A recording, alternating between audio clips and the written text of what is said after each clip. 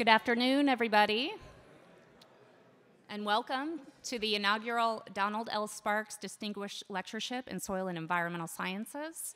I want to thank you all for being here today. My name is Angelia Seifrith. I'm an associate professor in plant and soil sciences and chair of the lectureship committee. And before we get started, I just want to thank the other members of the committee, Rodrigo Vargas, Amy Schober, Yan Jin, and Frank Lynham. And we would also greatly appreciate the outstanding work of Grace Weiser, who's in the back, and Dante LaPenta for helping to organize and advertise this event. And thank you all for joining us today. Before I introduce our speaker and talk about this lectureship, just a few logistics. After the lectureship, there'll be a question and answer session. So there'll be two volunteers who will be equipped with microphones, Abby and Gretchen. So if you could raise your hands. They'll be on either side of the aisle. So if you have a question, please raise your hand. They'll come to you with a microphone so the speaker can hear you. And after the lectureship and the Q&A session, there'll be a reception just outside of these double doors. So please stick around to interact more with the speaker. So before I introduce our speaker, I just want to say a little bit about this lectureship. The Donald L. Sparks Distinguished Lectureship in Soil and Environmental Sciences was established to advance soil and environmental sciences at the University of Delaware by attracting prominent scholars to interact with students and faculty. The lectureship honors Don's outstanding career in environmental soil chemistry, an impressive record of mentorship in this field. He's mentored over 60 graduate students, including today's honoree, Dr. Scott Fendorf. Scott earned his undergraduate degree in soil sciences from Cal Poly and his master's in soil chemistry from UC Davis before coming to the University of Delaware and earning his PhD in soil chemistry. His dissertation here won the Theodore Wolff Prize for Outstanding Dissertation in the Physical and Life Sciences, and it also won the Emil Truog Award for Outstanding Dissertation by the Soil Science Society of America. Scott started his career at the University of Idaho and later moved to Stanford University, where he's been for most of his career. He was the founding chair of the Department of Earth System Science, and he's currently the Terry Hovington Professor of Earth Science and Senior Associate Dean of Academic Affairs. He is a fellow of the Geochemical Society, the Soil Science Society of America, and the European Association of Geochemistry, and he's won several teaching and mentoring awards. Much of his work examines soil chemical processes that affect mobility of contaminants in the environment and also the large-scale implications for human health. So please, let's welcome Dr. Scott Fendorf.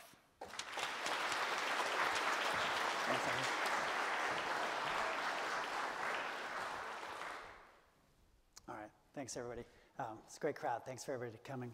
Before I get started, a couple of things. First of all, it's a rather formal atmosphere here, and I'm dressed pretty formally, but I'm actually a very casual speaker, so you're going to have to deal with that dichotomy, and I'll try to do my best to keep it going that way.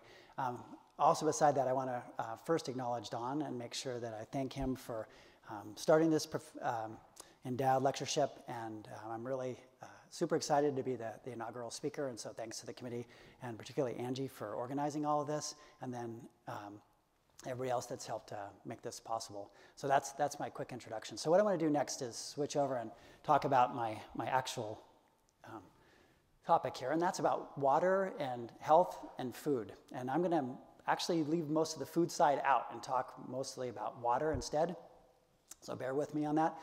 So it's not surprising that we look in the newspaper all the time, we're seeing events around climate change, we're seeing things around scarcity of food, but we also see it a lot for water. And so I want to get into that just a little bit further. And this is really going to be germane, whether we're talking about areas of the developing world. So you could be thinking up here like on the bottom right. So this is areas of India that are really stressed for water delivery. Or it could be out in the Western US where we have really big problems with water scarcity as well. And I really want to give both the global US and then a kind of Western centric view of this. And so just to start to give everybody a perception of the problem that we face. And so conservatively, there's about 1.2 billion people right now that lack access to safe water. That's not counting water scarcity in terms of things for delivery for agriculture and so on, but this is just decent access to safe water. So 1.2 billion people. What's really amazing about this number is that if you actually got into the water quality parameters and we started thinking about what we would consider safe, that number would easily jump over $2 billion, or $2 billion. 2 billion is probably $2 billion, bigger than that. 2 billion people. So it's a really large fraction of the Earth that is lacking access to water. So that's where I want to go with this. And so when we think about this, then it really is a global water issue, and we want to think around that perspective of what that ends up meaning. So what I want to go into is thinking about water resources broadly and talk about both the quantity, but particularly the quality of the water. And that's something that I focus on, and I'll explain what I mean by quality, because a lot of times we're going to maybe think quality means how good does it taste or how clear is it, but really what we're going to talk about is how healthy is it. And that's what I mean by water quality. So first, going along here with thinking about global water scarcity, so just a lack of water access, is that you can look across the map here and see that there is really a large population of the globe that lacks access to safe drinking water or to just an amount of water that they need. And so this can move into irrigated agriculture as well. Some of this is actually physical scarcity where we just don't have enough water, and other times it can be a problem with water quality, and other times it can be a problem with water delivery or water access. And so if we switch this and also just continue along the vein of quantity of water, you can look and see how much of the globe is really having problems with access to water, so where we're seeing groundwater depletion. What's hidden in this, because of the scale of what we're seeing here, is that if you look up at the map here, and we were focused, let's see if I can do it here. Yeah, I did it. So it's a little broad, but if you go here in western US, you look at where California is, it's bright red, right? So the Central Valley of California is bright red in terms of water scarcity.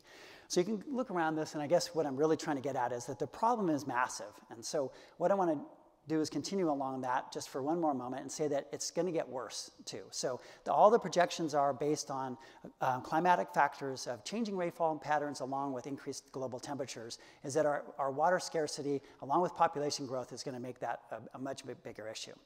Okay, so that's my kind of broad scale introduction. Where I want to go from there is getting into specific examples. And so not surprising, I'm from the West Coast, and Western US being drier, so west of the 100th meridian, basically in the US, you start getting into really problems with water scarcity because of lack of rainfall. So being in the eastern seaboard here, it's a little different issue. Get into quality aspects really specifically rather than just thinking about scarcity. But I'm going to use California then as an example and try to get you excited to understand the problem, and then come at the very end. I'm going to mostly be a doomsday person and talk a lot about the problems. About 85% is going to be the problems, and then I'm going to spend 15% of the talk giving you some hope at the very end. Okay, so just so you know where I'm going with that. Okay, all right. So there we go. So let's just start with California because it really epitomizes some of the problems. I want to give you just a quick background. So I spent about 20 years of my career working on problems in South and Southeast Asia of groundwater problems. And so they have about a fifth of Asia's groundwater is contaminated with arsenic. And I'll show you a little bit of this later on. And when I was working there, I really thought that I would never come back and work in the developed world on water issues. And mainly because we have solutions to them all the time. You have a water problem in a community, you pipe water in, or you bring bottled water. It just didn't seem like a big issue. And about 6 years ago, California had the beginning of this long-standing drought that came in. And I realized at that point that there was two things that I had wrong. The first one was that the Western world, or the developed world in general, is going to have really huge problems that are easily as problematic as what we're seeing in a lot of the developing economies. And then I should really think about those a little bit more carefully. And the second one was that when I started digging in and looking a little closer on that, especially in California where I was starting to work on this, I realized that there was actually a lot of disadvantaged communities that looked very similar to what I was seeing in places like Vietnam or Cambodia or Bangladesh that equally didn't have access to drinking water resources. It was really surprised me. So those are two things that really motivated me, but mostly I want to talk about the aspects of what's happening with our future climate and what that's going to mean for water. Okay, so I'm going to give you a little tutorial on how California deals with its water issues. So right now, what California does is it has a long-term storage from snowpack. So what happens is that, you probably know this if you've been to California, is that we have the Sierras there. The Sierra mountain range picks up a lot of snow. About 40% of California's water is actually stored as the snowpack there. And so every winter we get snow. I just flew over them coming here, right? So I was looking out the snow. Need a little more, but still quite a bit of snow right now. And so that then is a storage from December about December through March. So that's our snowpack. Stores the water there, keeps it from running off. So then what happens starting in about late March or April, we take that water as it comes out and we bring it into our surface reservoirs. So California has a whole series of reservoirs, there we go, right, that are built around the state. They then store the water. We fill them back up from April through June. Some of that water that's also coming out of the snowpack is running off and being used for irrigation. And so then we have a series of canals that runs that all across the state. If you know anything about California, I'm from Northern California, is where I grew up, and we get the water, and we always think of Southern California as using all the water. It sets up a little tension there. Northern Californians think they have all the water rights, and that the Southerners are using all the water, which is kind of true, but anyways, so the other part, though, is that so these canals come down, and there's a mountain range, the Tehachapis, that separates, and the San Gabriels, that separates Northern California nominally from Southern California. So we pipe the water over that, so it uses a tremendous amount of energy to do that. That's how we do a water distribution system. Okay, and so that gets us then until through the summer, and then we have our kind of late fall to get through, make through with whatever we have left, and we supplement that with a little bit of groundwater. But here's a big problem that we're going to have. So as we look to the future, one thing that's absolute for California is that it's going to get warmer. And we're already seeing this, that the snowpack every year, the average elevation of snowfall creeps up a little bit. And so what that ends up doing is that even if we get exactly the same amount of precipitation, instead of coming down as snow and storing and being stored in the mountains between December and March, it comes down as rainfall and it runs back off. So it runs off immediately. And what that does is it's great for the fisheries and the local ecosystems, aquatic ecosystems, but it's not good for California's water system, right? It derails the entire system. And so what that ends up meaning then is that if it's coming off, instead of getting Sierra snowfall, you're getting Sierra rainfall, it means that you have to figure out how you're going to deal with that 4 months of storage and where that water is going to go. Okay, so let's think about that for just a moment. So I spell it out here. So it means that if we have warming, means that we have less snow. And so if we have less snow, we get more rain. If we get more rain, it means that we need to increase the storage. So let's think about that. So I want to do one quick exercise. I don't want to belabor this point, but if you were challenged, Gavin Newsom is the governor of California right now. So if he came into this room and said, I want you to break off into 2s and 3s, I'm not going to have you do that. But if he did that and think up what an easy solution would be, what would you all come up with? How would you increase California's water storage? What would be the simple thing? And I'm trying to bait you by having a picture up here, right? What would you want to do? Yeah, you want to build more dams, right? Store more water. Okay, so there's problems on the ecosystem side we could talk about, but let's just get rid of that for the moment because we don't need to go there. And let's just say, okay, let's build more dams. So we're going to hire 2 people. We're going to get a geologist to be able to look at rock structures and geologic formations, and we're going to get a civil engineer, and we're going to team them up and figure out all the areas we can build dams, right? And so that team comes back and gives the report to Gavin Newsom. How much do you think you can increase the storage of water in California with that? Say, okay, so let's get some guesses in there. 5%, 10%, 20%, 50%? Anybody want to be bold and give me a number? 10%. All right, 10%. That's actually not too far off. Probably between right now, the estimates are about 5%, maybe liberally 10%, but 5% is a pretty good number to go with. Okay, so if 40% of the water is stored in the Sierras and now going to come out as rainfall and we can increase storage by 5%, those 2 numbers don't work so well, yeah? Right, okay, so can't build enough dams to store the water. What's our other option? There's only one. Thank you. So below ground storage, right? So we try to put it in underground and basically stored as an aquifer. Before I do that, let me just show you one other kind of interesting map. So this is the number of dams that have been built essentially over time. And what you can see is that not even just in California, but globally, that number is maxed out. And it's largely because we've cherry-picked all the easy places to put dams, and there's just not a lot of geologic formations where we can go back and put in dams. So we've kind of arrested that. And there's still a little bit of capacity, but it's not huge anymore. All right, so let's go with the other option. So we want to put water below ground. And so there's different ways we could do that. We could have passive infiltration, right? So we could just have a pond. It has a percolation in the bottom of it. Water infiltrates through that. Or we could pump it in, right? So we could actually have pumps that move it down, take some energy, but we could do that. Okay? So those are different options, and this is what it looks like actually being applied. So this is on the left-hand side a classic infiltration basin. I'll explain later where this is. But classic infiltration basin, those ponds percolate in millions of gallons of water into the subsurface where you can then store it in sands and gravels that are presently not having water in there. So it's basically you're creating an aquifer. You can do it with pumps as well. So we often think of those kind of big bore pumps as pulling the water out, but you can push it back in as well. Okay, and so if you look at the chart for what's happened in terms of storing water underground, it's on the far right up here. You can see that that has also increased exponentially over the last couple decades. All right, and there's a reason. So what we're basically seeing is that across the globe, there's an increased reliance on groundwater because we just don't meet the needs with the surface water. We also have problems with pathogens in a lot of surface water. I won't get into that too much, but we're going to be reliant, we're going to be more reliant on groundwater. So that's really great. But there's a couple challenges, and it's the whole reason that I'm up here talking to you is because what I've said up to this point, all is feasible, it's really great.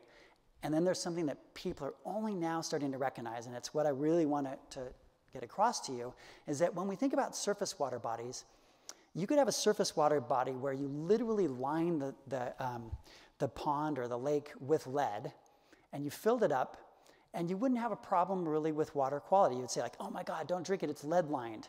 But the lead would end up being so dilute that you wouldn't ever really have much of a problem. Now, I still wouldn't advocate that, but by and large, we can make the measurements and say like, okay, yeah, the lead's really below drinking water standards. Okay, and the reason is mostly because of that volume to surface area ratio. There's a lot of water and just a little contact. But let's change that. So when you go below ground, I used to have this fantasy before I got into this that, so when I was a kid, that an underground aquifer was like a big swimming pool underwater, right? This big cavernous reservoir. And there's a couple places in Missouri where that's true now, where we've mined out all these big, mostly lead ore deposits and taken them out, and you can look under there, big limestone areas that they've excavated and they fill back up with water, and so it kind of fits that model. But by and large, that's not the case. What it really is are sands and gravels, and in those sands and gravels are water that then can percolate through, and we can put a pump down and get the water to move to that. A pipe, and we can get the water to move to that pipe pretty readily. But what it ends up meaning is that we have actually a lot of solids and a little bit of water. So the ratio, the surface area to volume ratio flips. So it might be 1,000 to 1 volume of water in a lake to the surface area contact. And then when we go underground, it flips. It's now like 1,000 to 1 surface area now to volume of water. So what it means is we have a little speck of a contaminant underground, and it can contaminate all of our water. And that becomes a big issue. Okay, so what I want to go from there is then talk about what are really the major threats to groundwater. So we often think about, if I talk about water quality, you might think again about these things of taste and so on. We could put those up there, but let's take those off for the moment. They're important sometimes, but for now, let's take them off. So let's think about other aspects that degrade water quality. Well, pathogens would be a big one, and it turns out groundwater is generally pathogen-free, so that's a really good thing. But what are other things that degrade water quality? I just used one in the case of the lakes. What was one that I was using? Yeah, I was using lead, right? So something that's like a metal toxin. And so let's think about those for a moment. So before I go to the next slide, I'll bait you just a little bit more. So we're just below New Jersey here. If we go up to northern New Jersey, there's these famous ponds that are orange from picking up chromium, from chromate, that percolates down in, contaminates groundwater. And so those are kind of classic ways we can contaminate groundwater, is some type of anthropogenic industrial effect that contaminates the groundwater. And that usually is really an acute problem for a really, really, really tiny area, right? So I don't want to dismiss it, but it's a really small area that we're talking about. So what are really widespread things? Naturally occurring elements. And so what we call those are geogenic threats, things that are actually of geologic origin. And so this is something we don't think about commonly in the public, but it turns out that every aquifer, no matter where it is, has a contaminant in it, probably multiple contaminants. And that becomes a big problem, because if those contaminants transfer from being in the sediments to being in the water, then our water quality over vast areas gets jeopardized. Not just a local, 1 acre area where you might not be able to put wells in anymore, but now you might be talking about the entire state of California, right? Or a whole country. And so the classic ones that really I would want to harp on here are things like chromium, arsenic, uranium, and manganese. Those are just 4. There's plenty of others that we could put in here, but those are 4 that are pretty universal. And in California, in fact, all 4 of those are a threat, at least individually, if not in combination. And so when we look at groundwater throughout, and I'll show some of these in a little bit, they actually become really problematic. And so this is something that I really want to kind of hammer home. This is, if you walk out of here and not remember anything else, this is the one thing I want you to remember, is that there are these naturally occurring elements that are problematic to human health, and that they occur globally. So let me give you just a few examples of those, and then I'll progress on and talk a little bit more about specific ways that they get triggered. So this is the Indo-Gangetic Plain across basically the northern part of India that goes into Pakistan, borders Nepal, comes down into Bangladesh. Serves about 1 billion people, so it's a huge swath of land in terms of thinking about it for groundwater. And the groundwater is used pervasively for both irrigation but also for domestic uses. So big water body. It turns out that the water, this is really kind of an interesting factoid, it turns out the water quantity is actually stabilized here. You would think that so many people tapping into it and arid environments around it that it would be depleting, but it turns out when the British colonized this area, one of the things they did is they redistributed the surface water in canals to supply water mostly for agriculture, but the canals were unlined, which turned out to be really inefficient because guess what the unlined canals were doing? What was the water doing? It's percolating down. So then if you start thinking about groundwater, what was it doing from a groundwater perspective? It's replenishing it, right? So it turns out the water was being replenished, and it still holds today. So it's this really marvelous way of replenishing groundwater, but it has a big problem. And the big problem is that 55% of that water is contaminated either with high salts or even worse with arsenic. Right? So about 28% of the water is contaminated with arsenic. It's all naturally occurring. It comes from the Himalayas. It's not anything anybody did. It turned out it was just laying there in the weight. When people started using the groundwater, it became problematic because you were using groundwater. Right? Now, there are things that you can do to make it worse. There's things you can do to make it better, but it was there all along. Okay? And that's what we have to really be cognizant of. Okay, so it's not just in Asia that we have to think about that. So if you look at uranium, switch to a different element, and you look in the US, big threats from uranium. It turns out nitrate's another one. So you can see the big groundwater aquifers here in the central Midwest and then in California that are used for agricultural purposes. Those have big threats from things like nitrate and uranium. Right? So it isn't just a problem in other continents. Right? So if I switch over and just use California again as an example, it turns out that 98 water supply systems are contaminated with arsenic. So this isn't like a well. This is a whole water district that we're talking about. So this is a really, really big area that we're talking about, a big problem. So let me just give you a little bit more on this in terms of trying to scale the problem. So this is what it looks like if you're looking at these different contaminants that I'm talking about here. And so I was just mentioning arsenic. So this is arsenic right up there, right? And so just look at the number of kind of red and orange. Those are all the wells or the well fields that are out of compliance with arsenic, with relation to arsenic. Okay? So you can look across this and you can see just from the number of red, except for basically selenium, there's a lot of problem in with groundwater quality in California. All right, so let me switch then, and I'm going to spend just a little time now going into how we actually see that the contaminants go from being in the sediments or in the minerals and rocks to getting into the water themselves. And so this is really what we think of as like the causes of the contamination. As I do that, I'm going to get into some chemistry, and I'm going to get into some biology coupled with chemistry and put some physical transport in there as well. So if that's not your thing, just hang on. I'll get back to the practical. But if it is your thing, then great. And part of this, I also want to spend a little time talking about Don's work and how much he's influenced me and the globe. So I'll put that in there. So he's really been one of the fathers of thinking about the molecular chemistry that happens within these natural environments.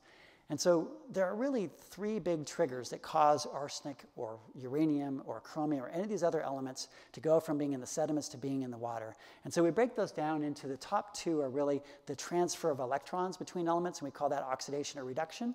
Right? So we can have things like uranium that sit in ore deposits, and when they get transferred through oxidation from uranium 4+ to uranium 6+, it becomes a big problem. There are other things like arsenic where you run out of oxygen and you go into what are anaerobic environments. So now it's a reduction reaction, and arsenic moves from, say, +5 to +3, and now it becomes a big problem. Right? So those are redox reactions, that we call them, and it's a transfer of electrons, and it's usually around whether we have oxygen getting into the aquifer or we don't. Okay, and then the last one here is what we call dissolution or desorption. So we have all these minerals down there. The minerals can dissolve or reprecipitate, or things that are stuck on them come on or off, right? So that's adsorption, desorption. So those are the main processes. So if we have things that are sticking onto all the minerals, that's good, right? That's what we want, because it's not in the water. If things are coming off all the solids and getting in the water, that's bad. That's basically how it breaks down. Okay, all right, so let me give you some quick examples of that and how it works. So one is the problem that we're seeing in South and Southeast Asia, where we have this massive contamination of the aquifers.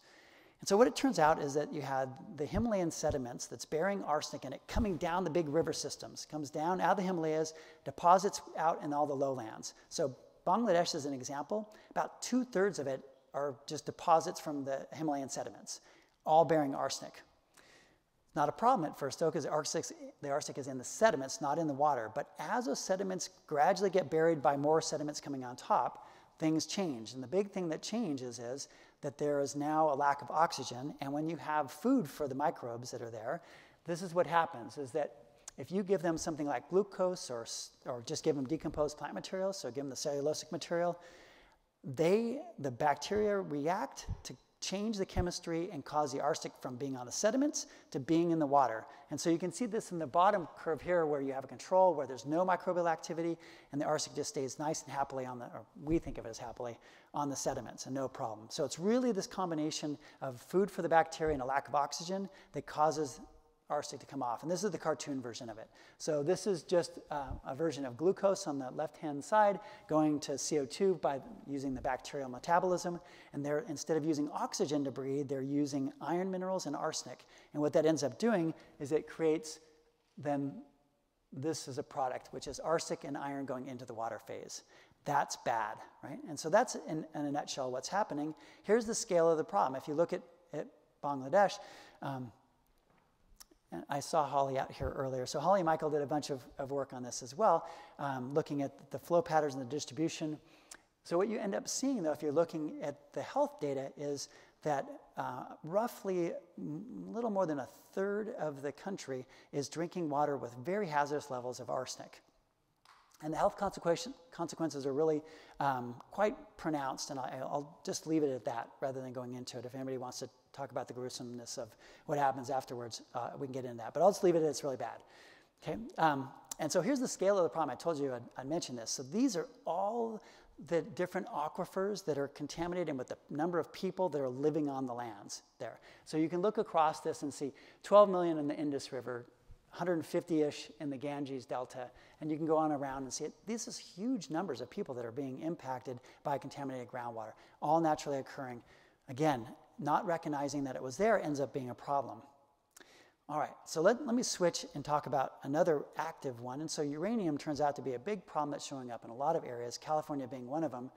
And so what ends up happening with uranium is it's the reverse of arsenic, where a lack of oxygen becomes a problem. With uranium, it's actually oxygen and nitrate that become the problem. So uranium is often in the sediments that are coming out of the Sierras and depositing in the Central Valley. It's actually in this mineral UO2, largely.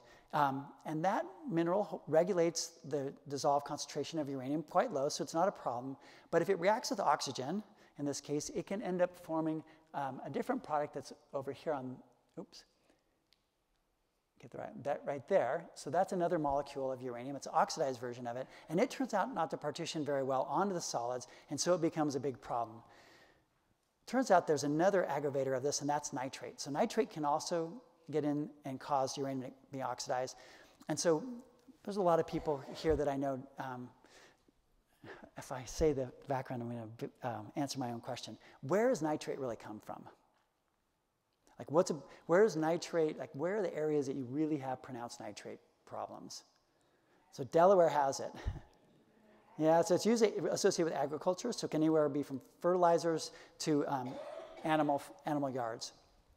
Right? So nitrate is a contaminant by itself, but it also is a big aggravator for uranium because it causes it to be oxidized. And in fact, I showed you this map earlier. nitrate and uranium correlate with each other quite significantly in the aquifers across the US, and that's because nitrate aggravates the problem of uranium. So it's a contaminant by itself, but it also causes uranium to be problematic. Okay, but it's not actually that simple, and I want to dig into this just a little bit more.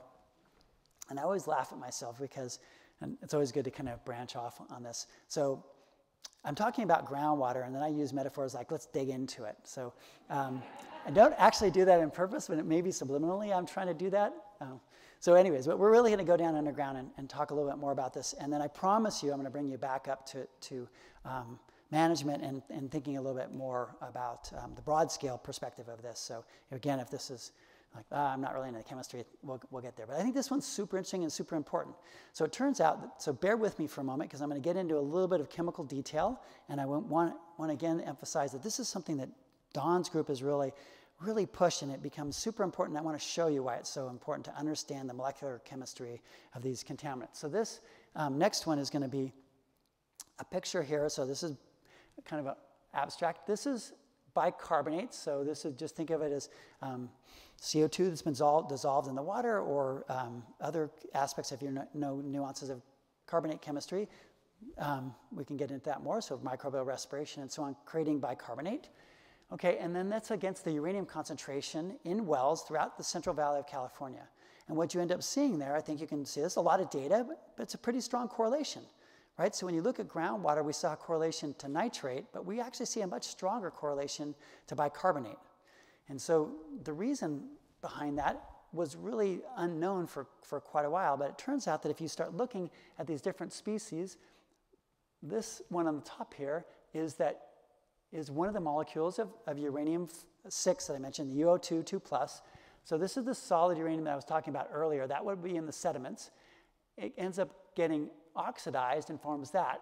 And then what it does is it goes over here. See if I can get it right. There we go. All right. It reabsorbs onto minerals that are sitting in the sediments. No problem, right? It goes from being in one mineral to going into the water and then reabsorbing and sticking on the top of other minerals or on the surface of other minerals. Good enough. For me, that's totally fine. I'm cool with that. All right? Okay, so this is basically what's regulating the uranium until we get something that happens secondarily. And that turns out is that when you add in calcium and carbonate, you form minerals like calcium carbonate, but you do something else with uranium. It turns out the carbonate reacts with the uranium to form a new molecule, and the calcium reacts with that molecule to form yet another molecule, and it's really a calcium uranyl carbonate is what we call this, and that molecule does not like to stick to anything. So instead of absorbing back onto the other minerals, this one over here likes to stay by itself in the water. That's bad, right? So what ends up happening then is that when we end up getting the formation of this form of uranium, we see it going into the water. At least that's our presumption. That's what would happen. So let me show you something that's really, I think, super impressive. So this last year, we took the public data sets for the Central Valley of California, and we plotted all of the wells that were out of compliance. Well, we plotted all the groundwater data that we had for uranium, and we plotted that against what we could calculate would be the species of uranium. So how much of the uranium was in that form that I said shouldn't stick? And it turns out, so this is the percent of that molecule that we'd think shouldn't stick. And it turns out that only one well was out of compliance with uranium that didn't have that complex. All the other wells, 95% of those wells have uranium. Sorry, let me rephrase that. All but one well have 95% of the uranium in that molecular form. So if you didn't have calcium and carbonate in the water reacting with the uranium, there wasn't a problem with uranium in the groundwater. Right? That's why we care about these molecular mechanisms so much, is all of a sudden we understand, oh man, we have to really be cognizant of how calcium building up in an aquifer or carbonate, bicarbonate particular, is going to be problematic. So let me show you one more graph that illustrates this. So this complicated set of curves here shows the uranium concentrations on the left with the groundwater standard there. And what's on the bottom axis there is the bicarbonate. And those curves then show different calcium concentrations. And so what you can see is that as you increase the bicarbonate concentration and you increase the calcium concentration, the amount of uranium that goes into the water phase increases, and it increases massively. That becomes super important because when you're managing, and California is now starting to think about massive implementation of groundwater recharge, and all that recharge that they're thinking about right now is to percolate through the soils in the Central Valley, which is normally a desert. What do deserts have at their surface? Like I flew over Utah. What was I looking out at when I was going across the Great Salt Lake? What did it look like? Yeah, it was all white. And then a lot of that sodium chloride, but what else is in there? What's building up? They're all salts, but the salts include what? Calcium and carbonates. And so now we let that water percolate nice and slowly through those layers. Guess what they pick up? Calcium and carbonate, right? And then they percolate down and they meet the uranium down 30 or 40 feet. And guess what they do to the uranium? They make it go into the water phase, right?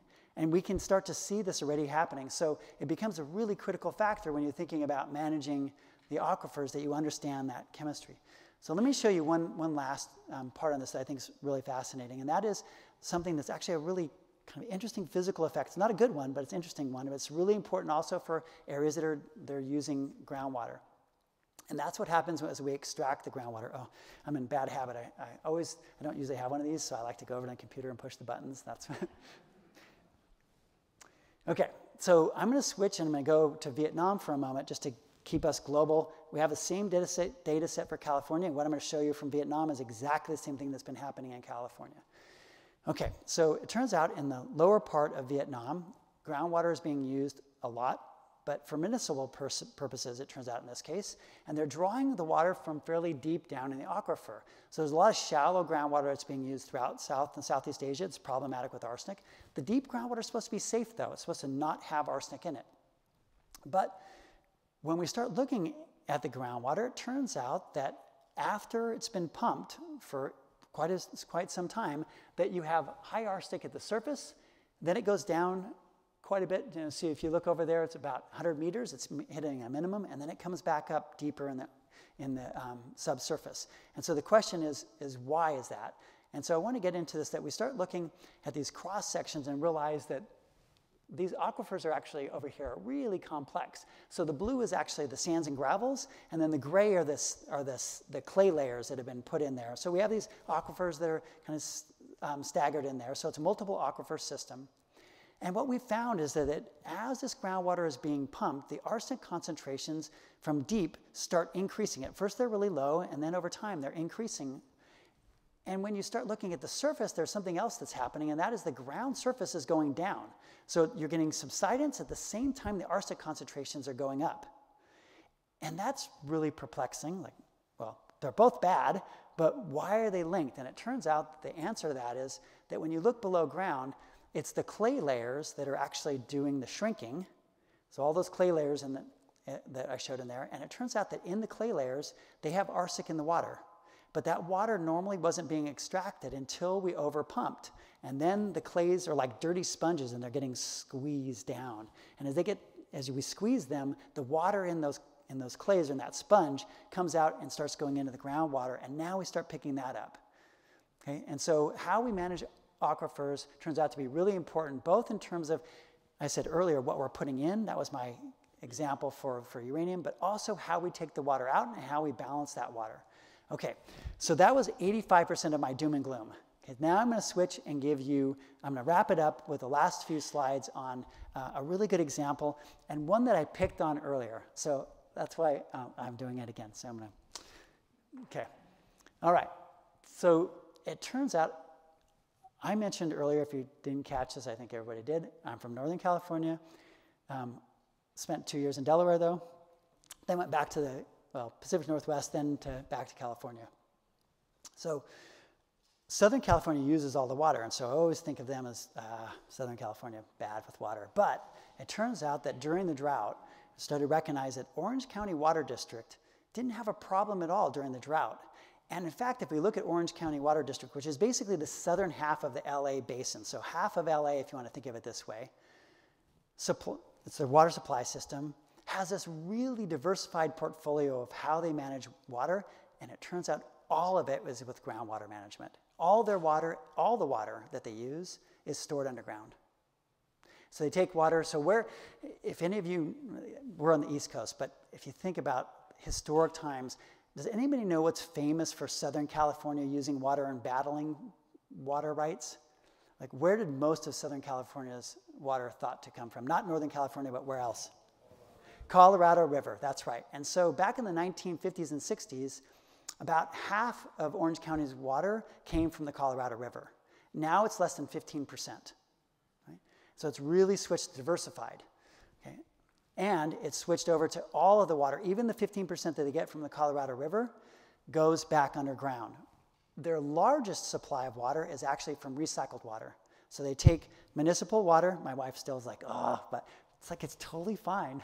You take sewage water, run it through really advanced treatments, so it's basically just like deionized water. Then it's so clean you have to put a little bit of salt back into it. They do it as calcium carbonate, and then they let it go back underground. And they do that in different ways. They do some of it as percolation ponds that I showed earlier. They do some of it as injection, but they put all that water back underground.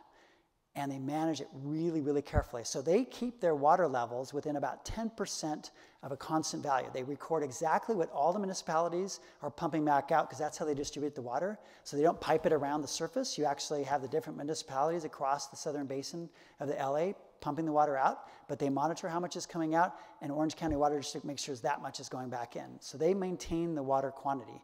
But the other thing that they do is they watch the quality really carefully. And it turns out that they have a problem.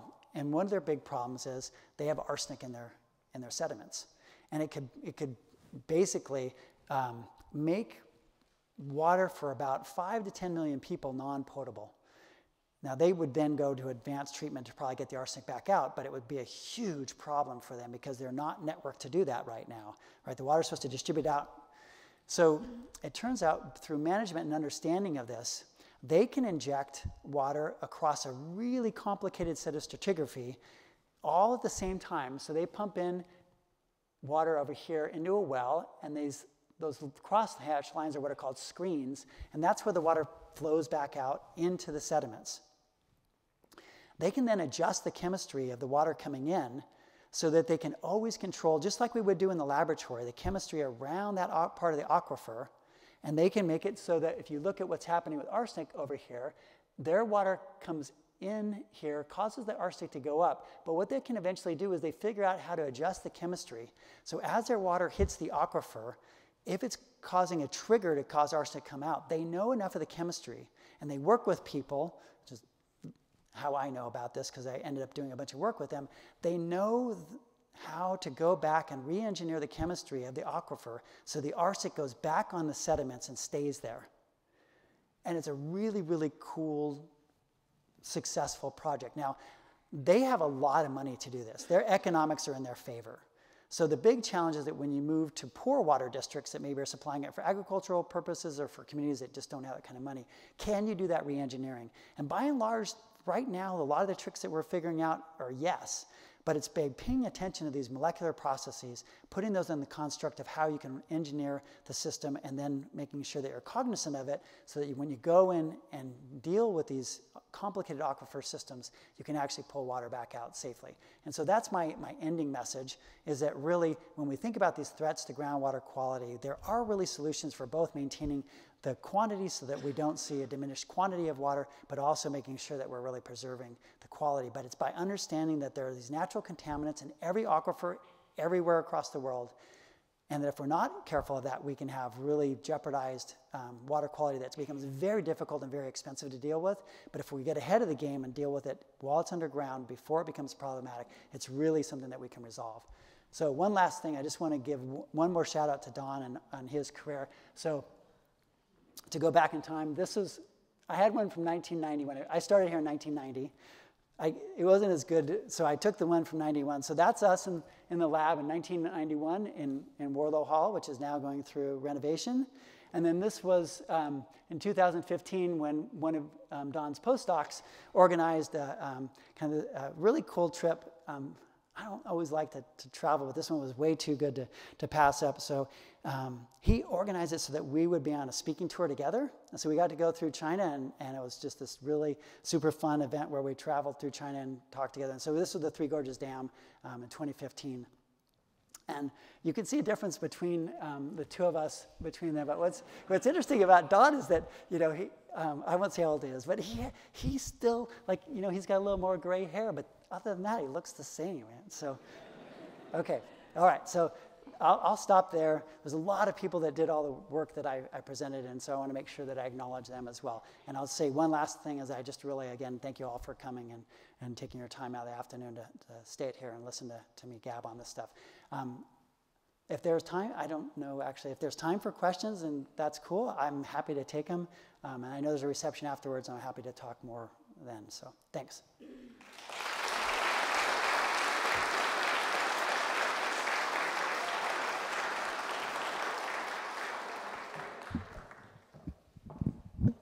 We have plenty of time for questions, so just raise your hand and Gretchen or Abby will come around. Hi, Professor, would it make sense economically or any other reason to Hold on one mine? second. I'm blind. Where? Oh, there we go. Right here. Oh, okay. So I've seen people do this before. Like you can't find the first audience. Thank you. Oh, okay. Would it make sense to actually harvest the arsenic and uranium and other things for use? Yeah, okay. That's a great question. And I wish the answer was yes. But you can tell already the answer is no. And here's why, is that it takes actually very little to contaminate a water system. So when you quantitatively extract it back out, which turns out to be fairly expensive, to concentrate it down, you just cannot get there economically. So it would be really, really great because it would be a wonderful economic incentive for filtering it back out, but it turns out it's really not viable. So if we had something that was like iridium or a really, really, really, really valuable element, that would be maybe possible, but not with something like arsenic, and probably not even with uranium. Well, definitely not with uranium too. Yeah.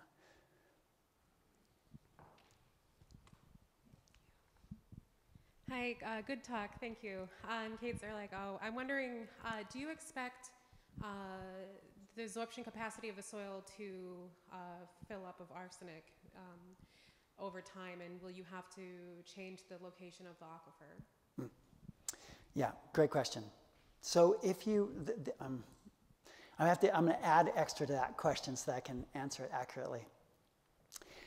If you have a constant supply of arsenic that's coming in to the system, then you could hit a maximum capacity where, in fact, you are exceeding the mineral's ability to really absorb that fraction. You would see then arsenic or uranium, whatever it is, going up.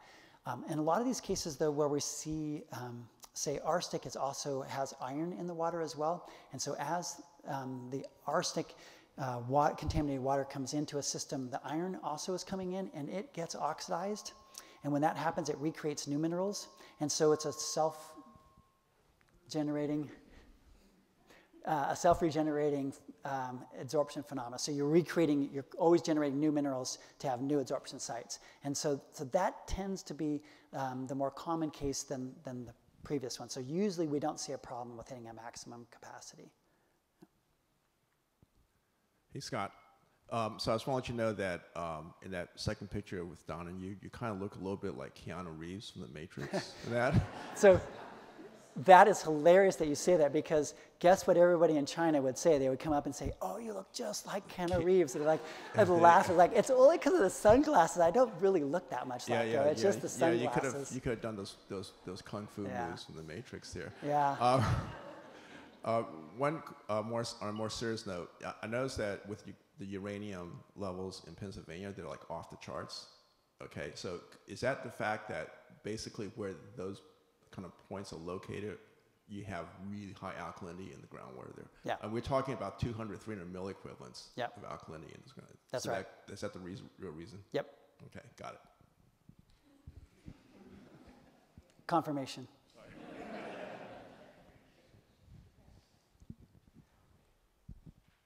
Sorry. I have a question. So we talked about sort of regenerating the contaminants coming in, but how about in places where they're not being regenerated? As they get mobilized, if you had the ability to do filtration or whatever, Yeah. eventually would you deplete them enough to where so it would be a temporary problem rather Yeah. than an ongoing one. Yeah, that's 2 parts on that. One,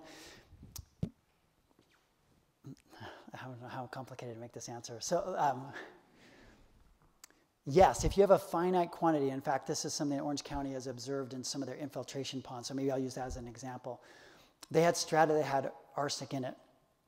And as their water percolated through, it was picking up the arsenic. And then you could see 2 things happening. One, as that water flowed downfield from the strata that had the arsenic, the concentrations were quite high, well, problematically high right after it. And then they were attenuated over time. So by the time they got to the supply well and pumped the water out, it was never a problem.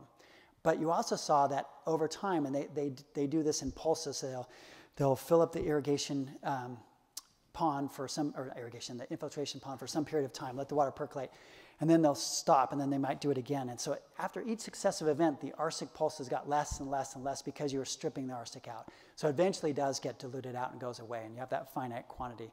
Where you have really big problems is that when you have a lot, like some of their other aquifers that they're using just have really, really large strata with arsenic in it that would take hundreds of years to really pump enough water through to see it extracted. So it really becomes a matter of the quantity of the contaminant relative to the quantity of water that's coming through it. And that's really the ratio that you have to play with.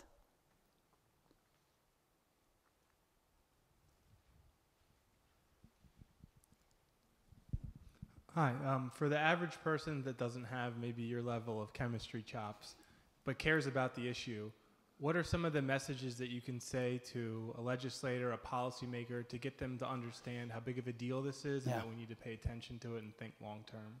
Yeah, that's a great question. Let me be California-centric again because I think it's a really good example.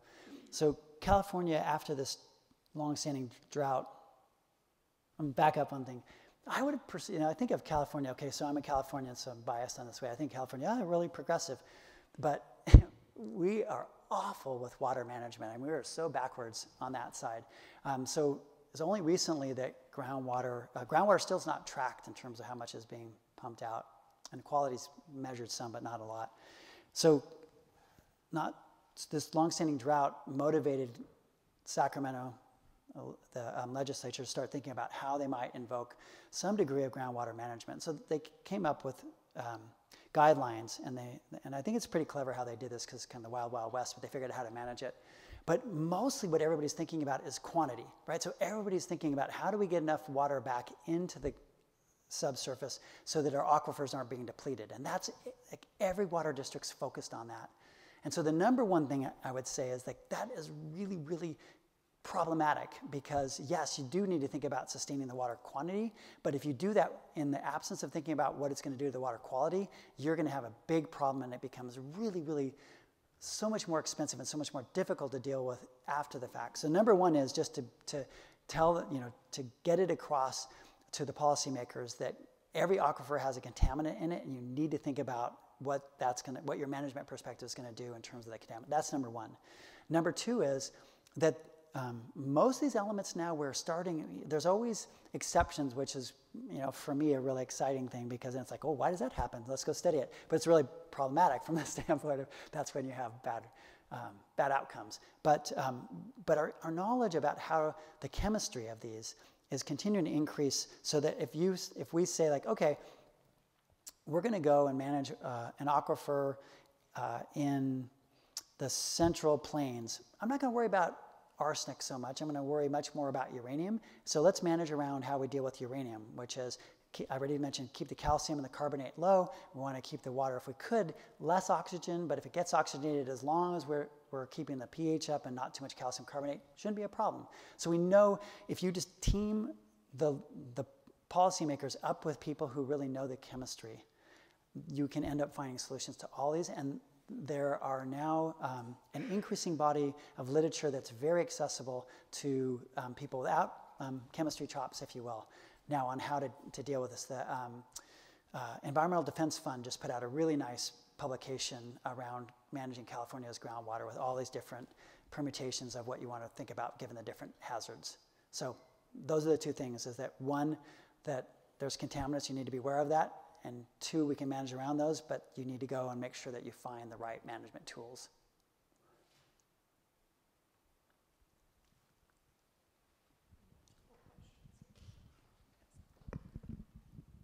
He's here. Thank you for your talk. Going back to the Orange County example, you said that if there is a release of the contaminants, they can tweak the chemistry in the groundwater and they change the balance and reabsorb or whatever they do with the contaminants, sequester them. And then there's you didn't talk much about the reactive transport in the groundwater. So I assume most of it is diffusion limited, probably. And for the system to reach the equilibrium, it may take real long time scales. So how do you make sure that the monitoring wells are not biased? Yeah. So I would say, first of all, I don't think that they may never reach equilibrium because they're always they're injecting a lot of water. So it's very unusual. They control. Back up. So normally we think of the way I think of it is that the sediments usually dominate the water chemistry, but they're putting so much water through these systems that they're actually inverting that they can control almost the sediment chemistry based on how much water they're putting through. This is all advectively controlled. There is, some clay lenses and so on that are in there that have diffusional properties that then impact some of the water, but mostly it's advection that's there. So, and they have this is the other thing, it's a very sophisticated organization, so they have very good transport models. And so we backdrop the reactive component onto it. But in terms of the transport, they have that down pretty well. And so the answer, though, in terms of if it's going to be a short-term or long-term problem, those are things that I didn't really talk about it because I just blew through it quickly. But we actually model the kinetics. Those curves are all kinetic reactions that are being used to simulate what's happening. So we take into account the fact that it's not going to be at equilibrium, that it's actually going to be kinetically controlled. And we know that because how fast they can change the water chemistry, that the system's just not going to drive to equilibrium. Now, if they would hold it steady for a while, then we could maybe change that. But they're constantly tweaking it a bit to try to optimize things to try to get the arsenic down to its lowest point. I know there was people over here too. Yeah, I have a question about, if you look at arsenic or other contaminants as global issues for groundwater quality, do you think that the anthropogenic activities have a more pronounced effect or the natural phenomenon? Yeah, that's a great question. I'm gonna answer it. If you haven't caught this, I like to answer never with singular things. It's classic scientist. So I'm going to say it in the reverse order, we have to be really careful that anthropogenic activity, to acknowledge that anthropogenic activities can cause either promote or retard the contaminant. So when we're managing the aquifer, we can have control over what's happening, and we have to be really cognizant of when we're doing something problematic, right? And we're seeing that a lot in California, right? So there are ways to do it better, and we're starting to see some of those, but there are ways that are presently being used that are going to be really problematic for groundwater quality. So that's my first message, is that not to be asleep at the wheel. Second one, though, is that right now, if you look globally, the biggest problems are actually have been totally naturally occurring. So the biggest elephant in the room is arsenic in groundwater of Asia, and that is all historic. It's been there for thousands of years, long before anybody ever did anything to the aquifer systems. So that would be the truth, the real answer. But I don't want that make people get then maybe we can't do anything about it, so let's just forget it. Okay, and as a soil chemist, do you think we can find a way to deal with arsenic permanently and in an efficient and economically in a way that countries like Bangladesh and other countries can deal with it chemistry-wise and money-wise? Yeah. The answer to that for domestic use or for water use, yes. And so let me give you a quick example on one of the great things about when you learn a lot about how arsenic is being bound or it's being liberated, you can look at the areas and say well, why isn't it problematic here? The arsenic is sticking really well to the sediments. And then you say oh, that's what's happening there. Let's use that as a reverse engineering system to go and make a filter out of it. And you can do that really cheaply. You can make iron oxide filters that work really, really well. And then it transfers from this is something that's really important that I haven't gone into at all, but I work on the science and then team with people that work on the technology. But that's only gets you so far. And then after that, you need to think about the economic, the political, and the cultural aspects. And that's really right now where the problem and the end point of the problem really is getting over those hurdles to implement the solutions. But they exist, and they exist in economically viable mechanism. The big one is rice. So I didn't talk about food, but that's actually the big elephant in the room, is that all these soils have arsenic in them. That's getting more arsenic from the irrigation water. That's not easy to get out. It's not, in fact, you can't. There's no way that I can think of how you get that out. So you're getting it into the rice paddies, and that then gets into the rice. And as we get warmer, it gets worse. So food systems are actually going to be a much, much bigger challenge on the whole arsenic issue. That's my second talk. That'll be tomorrow at 3.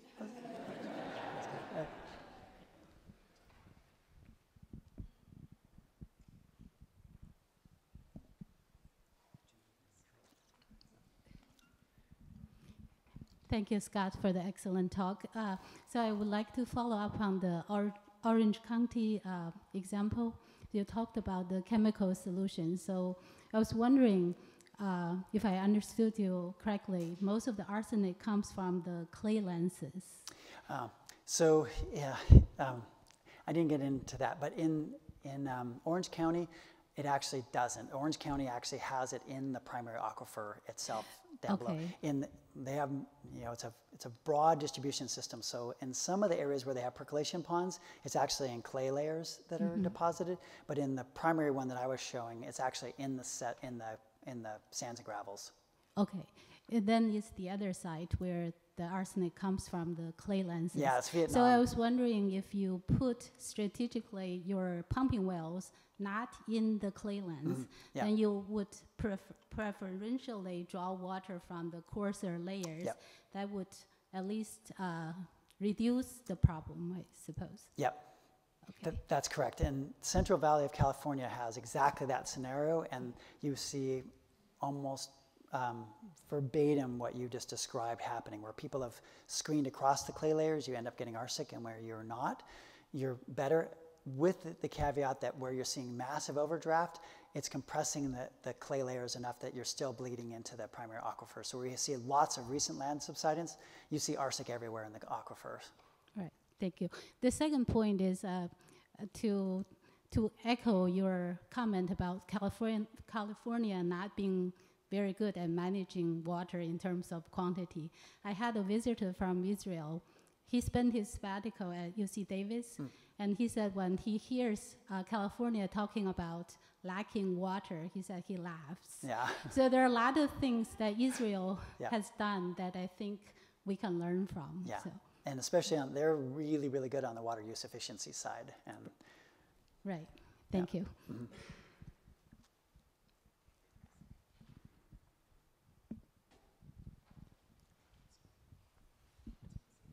Hello. Hi. I have a question because we live in a land that has a lot of earthquakes. So how does the direct injection can work in this kind of land? Yeah, great question. So it depends on how deep your injection is. And so if you look, probably everybody has seen this, right? What state has the most seismic activity now? Exactly, Oklahoma, right? So small earthquakes, but that basically is from water injection causing a destabilization of the frictional forces in the crust that allows the energy to dissipate, and so you get these small earthquakes. These are really shallow. Even the deeper systems that I'm showing, 300, 400 feet, something like that, is not where you have any slippage planes. So effectively, the geophysicists are quite content with us saying inject all the water you want into those shallower aquifers, and it's not an issue. But if we're doing deep subsurface injection, then it becomes a bigger issue. Yeah, but that isn't where we would recover the water for domestic uses or for irrigation. Scott, I was It is okay.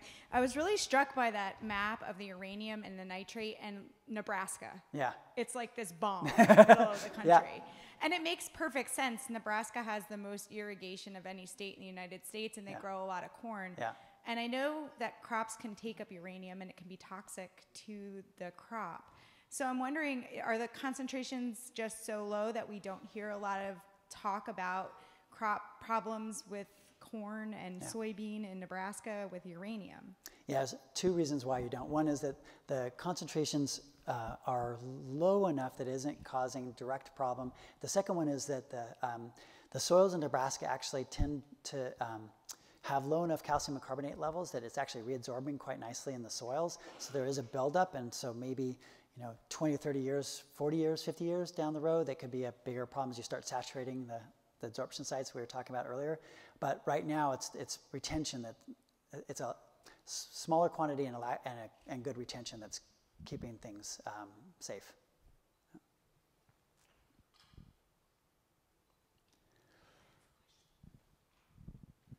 See, I may come to a wrong presentation. I thought it's about earth, soil, and then environmental.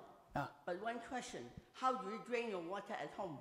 Do you just drain it from it, or you just drain it like all the filters? Yeah, great question. By and large, tap water in the U.S. is actually really good. My wife likes to drink it through a carbon filter because it removes some of the taste issues that I can't pick up, but she likes. So we have some that is filtered through a Brita, kind of classic Brita filtered. But I'm lazy and I don't want to wait for it. It's too slow, so I just drink it straight out of tap.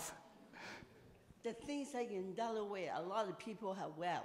Yeah. So any suggestions, because how do you do it? We cannot make a system like that. Yeah. No, okay.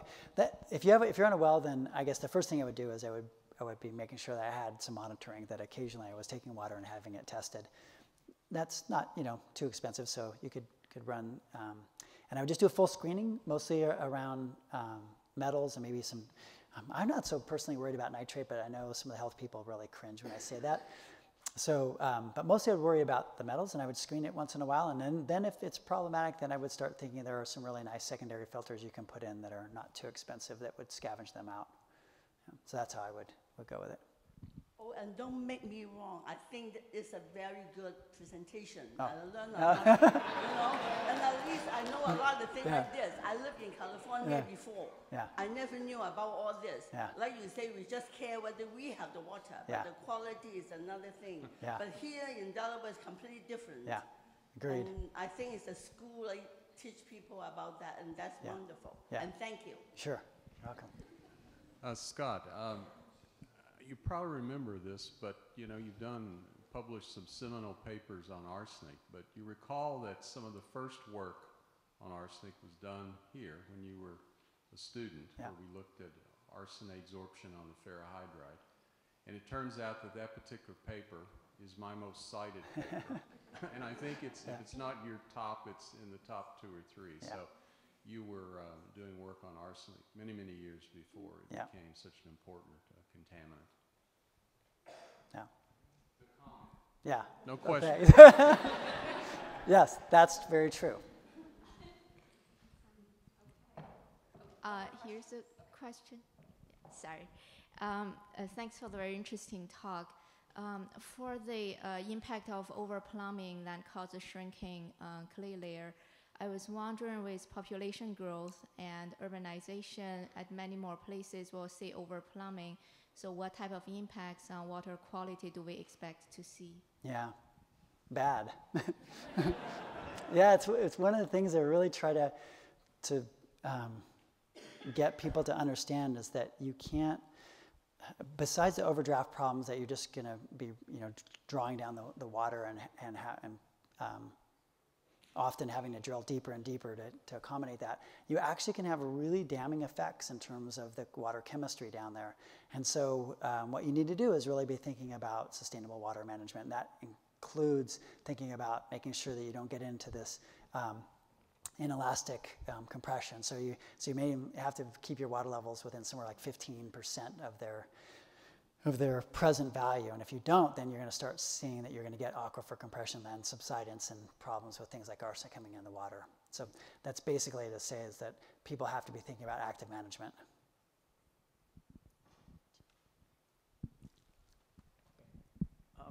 Very quickly, I just want to, just curious, do you know maybe what the active absorption sites for uranium are, like in the sediments? They vary quite a bit, but by and large, and this is classic, is that it's the iron and particularly the iron minerals, but some of the manganese minerals that are the dominant places that we see the uranium absorbing onto. There are other places that it's perfectly happy to go onto. You'll see some onto some of the aluminosilicate clays and particularly edge sites, but for the most part, the iron oxides continue to be one of the dominant factors that are controlling uranium and arsenic, and they're just quite reactive and tend to be play that role. Yeah. All right. Thanks. This is great. I enjoy that part a lot. Let's thank Scott again. Oh, wow. Cool. All right. There's, as I mentioned before, there's going to be a reception. So as you open the double doors, it's all set up and ready. So please join us if you can and get more intimate time with our speaker.